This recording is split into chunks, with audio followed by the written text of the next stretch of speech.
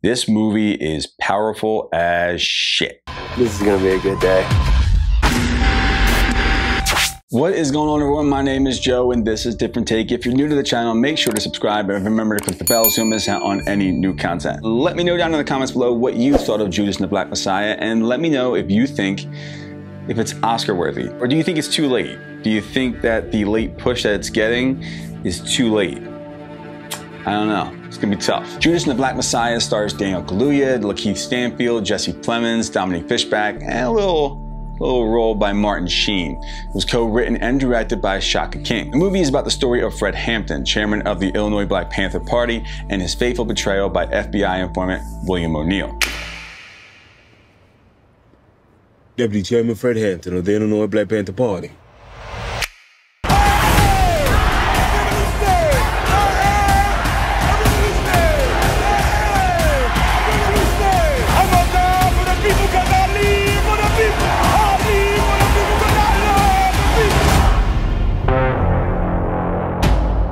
This movie was, man, it's like a crime saga, similar to The Departed, but this was about like real stuff. The Departed was about like, yeah, it was like one or two people that was like based on real people, but that whole movie is it's fiction.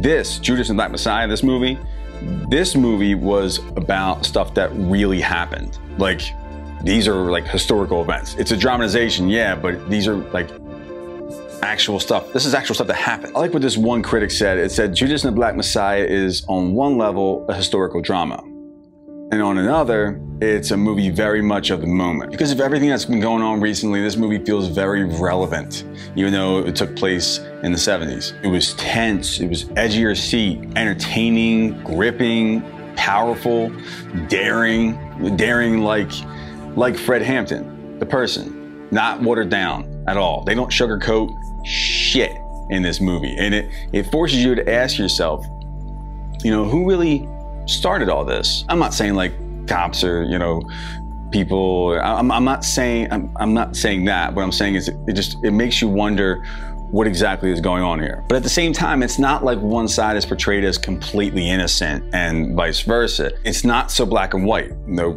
pun intended. Daniel Kaluuya as Fred Hampton says some really radical stuff. But at the same time, it's like, what do you expect? What the hell do you expect? If you keep pushing somebody, and you keep pushing people, and you keep pushing and pushing and pushing, eventually they're gonna push back. Hell, even Jesus lost his cool and flipped out that you know, that one time at the temple, right? Yeah, right? Yeah, he was flipping out with the gold, and he was flipping tables and chairs and stuff, and you know, doves flying everywhere or something like that, right? Good old JC threw a temple tantrum. The old what was it? The old den of thieves, right? Right? That's what the Bible said, right? The old den of thieves or something like that, right? I don't know. Anyway, the fact that you even see Fred Hampton and some people in the film say some really radical stuff, kudos to the writers and the director for being, or at least trying to be transparent and trying to make an honest film and not being so one-sided. One question you'll ask yourself, and it made me ask myself while I was watching, I was like, where was all this history in school? Why aren't we being taught any of this stuff? Like, I mean, I knew about the Black Panthers, but I didn't know what happened to Fred Hampton. I mean, that's some shit. Like, why weren't we taught this? We weren't taught shit. It makes you wonder, like, I wonder why. Black people. This movie is a portrait of Fred Hampton and the complexities of who he was and the situations he was put in. But the movie also does that with William O'Neill and so many other people in the movie. Whether it's O'Neill or Jesse Plemons' character, the FBI agent, a majority of the portrayals in this movie seem to be a little more complex and not so one-dimensional.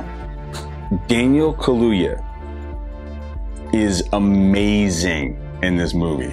He gives such a powerful performance. I'm not kidding when I say Daniel Kaluuya is in the zone, man. He is locked in. It's in the eyes. Look in the eyes, especially when he's doing his speeches. Like, you could see like just the passion, like his body language, his voice. I am a revolutionary. I am a I mean, he was getting me riled up. I was watching the movie, sitting there like, yeah. And you can murder a freedom fighter, but you can't murder freedom. Yeah, f this shit. I love the people too. F this shit. Come on, Boogie, let's burn this motherfucker down. Come on, Boogie, let's burn this motherfucker down. Let's burn it down. Let's burn it. I had to wind down after watching it. I was watching the movie, I had to go to bed. I couldn't sleep. I was all riled up. I was like, whoo, woosah, woosah. At the same time, Kaluuya shows such great range because we get to see a sensitive side to Fred Hampton. And Kaluuya does such a good job of balancing that out. So it doesn't seem forced or not genuine. LaKeith Stanfield is excellent too. I mean, LaKeith Stanfield is going LaKeith Stanfield. The dude's just a good actor. He shows a vulnerable side and like a human side to the person that he's playing. There's times where he really pisses you off. I mean, you're watching it, you're just like, you motherfucker. And he just makes you so angry. But then there's times where you can see the guilt and you can see he's really conflicted and you can start to understand the position that he's being put in. Dominique Fishback was a revelation. I mean, I was really impressed. I haven't seen her in anything before. This is the first time I'm seeing her. And I was pretty impressed. She brought out a different side of Kaluuya's portrayal of Fred Hampton. It was a nice balance. But at the same time, she could be really intense. There's this one scene in particular where the camera is just a close-up shot focused on her face. And just look at her eyes. Just, you know what scene I'm talking about if you've seen the movie. It's all in the eyes. She was outstanding in that scene, and in a couple of scenes. Keep an eye out for her. She was good. Jesse Plemons did a good job too. The dude's just, I mean, he just keeps pumping out good performances. His character was a little more complex than we usually get from your typical FBI agent in a movie like this, whatever, but that was refreshing to see, and it gives you the idea that all these people are in really tough situations and that there are more powerful forces at work here. I really like the score in this movie too. The music selection was perfect. It was really good, but the score itself was just it was different. It was like this light jazz sort of like thing going on, but it was just like a bass. It was tense, and these certain scenes it was just like doom, doom, doom, doom, doom. It was like, what? This is cool. I don't know what this is, but it's pretty fucking cool. I really liked the cinematography by Sean Bobbitt. It was gritty and intense. It was like guerrilla style. Like it felt like you were just in there. The scene where Fred Hampton, you'll see it in the trailer. If you look at the trailer, you can see it. He's walking up the steps to speak to the crowd in the church.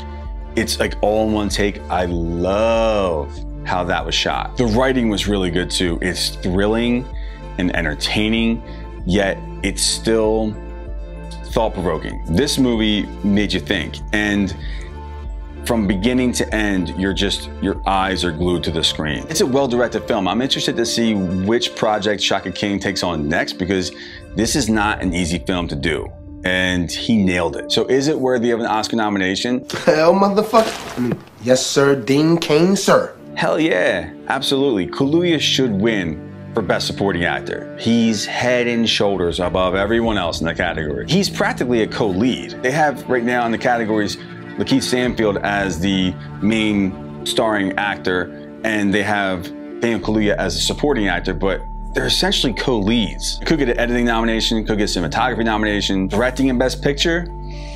It should, it absolutely should. But I don't know. It didn't pick up a lot of momentum at the Globes and SAGs. So, I mean, it's making a late push, but I hope it's not too late of a push, because it should be nominated. There's no reason why it shouldn't be nominated. It's similar to The Trial of Chicago 7. Same time period and everything. Though Trial is probably more accessible, Judas is a better movie. Movies like Trial and Judas, they tend to get nominated. The only thing that separates Judas is that Judas is more daring and really isn't afraid to push buttons. It's dark, it's gritty, but it's still complex. And there's like a love story in there too. It checks off all the boxes. I give Judas and the Black Messiah a 4.5, a high 4.5 out of 5 stars. Like a legit 4.75 out of 5. Seriously, this is an excellent movie. So if you have not seen it, go see it. If you like my take on Judas and the Black Messiah, don't forget to like and subscribe. Follow me on social media for all channel updates in the in-between time. Thank you so much for watching, and I will see you in the next one. Thank you, Selena. Take it away.